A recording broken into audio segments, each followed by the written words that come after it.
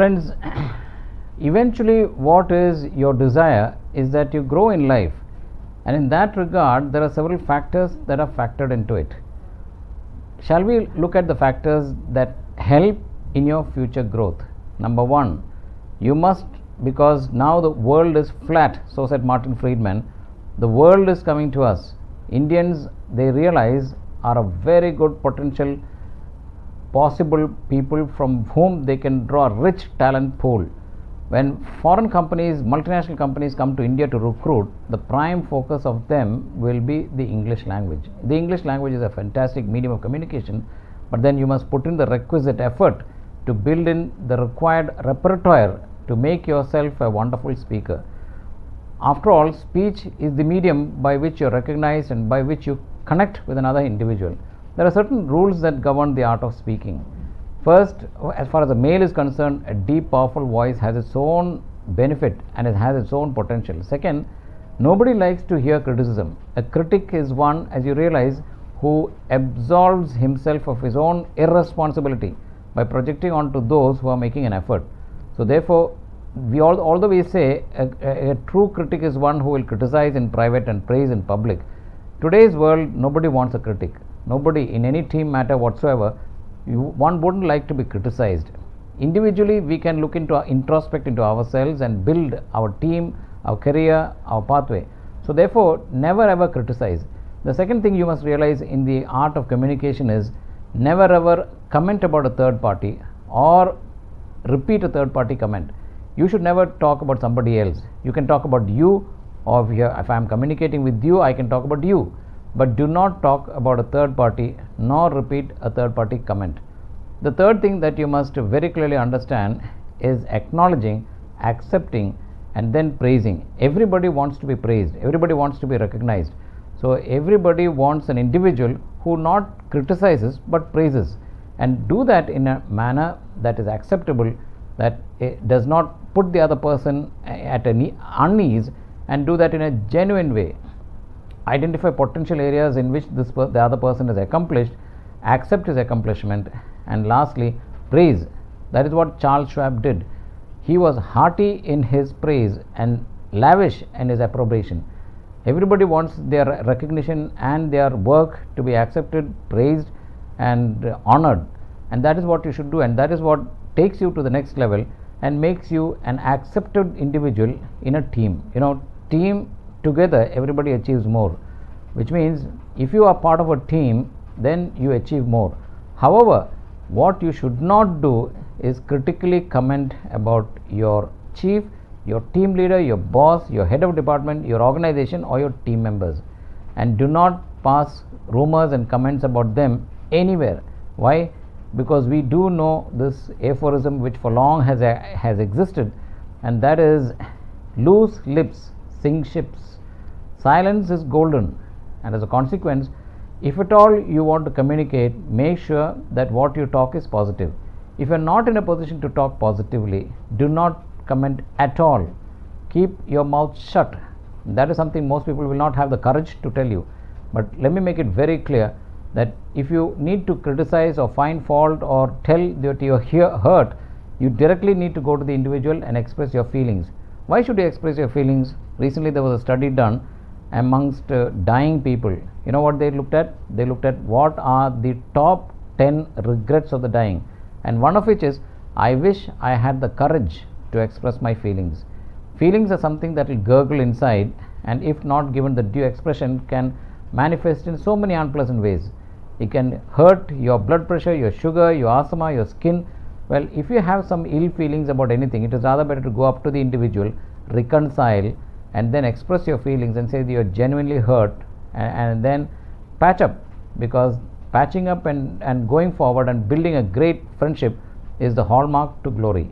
So consequently, therefore, in your speaking techniques, number one, recognize an individual the moment you have a visual sight. Many of us feel that we will pretend we have not seen the other person, and as a consequence we develop a wall between each other. The first thing that you do, that when you meet another individual from the periphery of your vision, you exactly replicate a dog. Do you know what a dog does? And is it for you a wonder that a dog, when spelt backwards, is God. Dogs manifest what genuine affection can be. A dog's love is absolutely unconditional.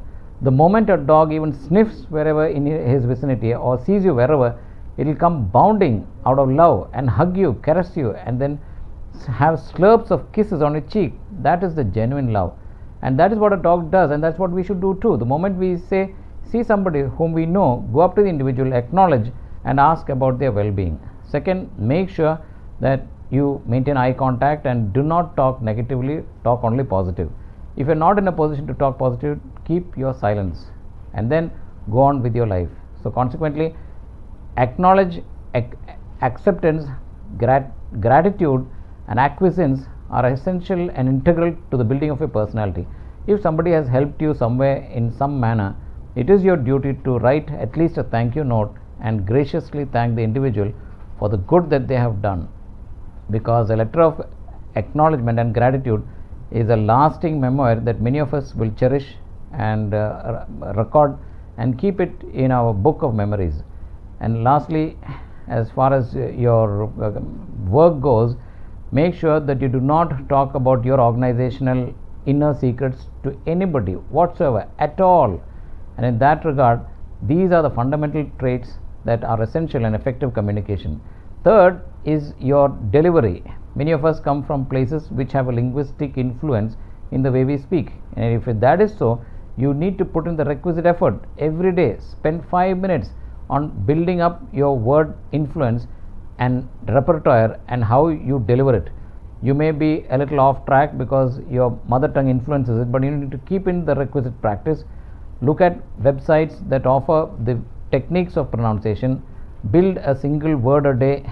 Build on epistemology, which is the extent of knowledge, and build on etymology, which is how these words came into being, and build a vast knowledge about various things, and in that regard eventually become a walking encyclopedia of knowledge. Go the extra mile, because he who goes the extra mile is always recognized and given the due gratitude as well as the promotion that an individual so richly recognizes.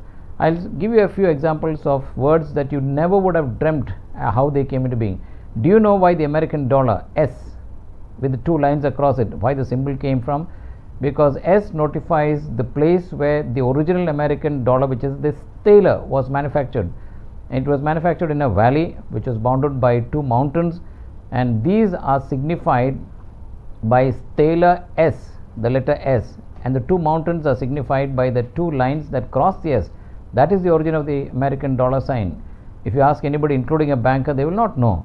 Do you know why the word for purity of gold is carat? Because originally the tree of the carob tree, the seeds are all equal in its weightage. You can't fool anybody, because all the seeds around the world have the same weight. And when you say 24 carat, it is 24 seeds. They have the absolute constant weight. And because it came from the seeds of the carob tree, we now have what is called carat.